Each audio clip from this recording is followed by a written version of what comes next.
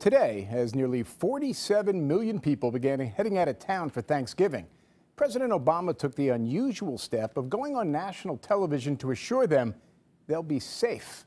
With ISIS threatening Paris-like attacks in this country, the president said every element of America's security apparatus is, quote, on the case. Here's Homeland Security correspondent Jeff Pegues.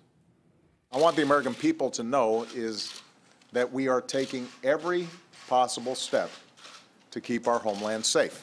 Flanked by his national security team, today President Obama assured Americans that while there was no credible threat, law enforcement officers across the nation were working overtime to keep it that way. For the 25 million people expected to use airports over the next few days, that security will be visible, like here at Los Angeles International Airport, where heavily armed officers are on patrol. But nationwide, some airport police officers complain security is blind to the so-called insider threat. At many airports, some workers do not routinely go through security. The American Alliance of Airport Police Officers is calling for mandatory screening for all airport employees. Marshall McLean is with the organization.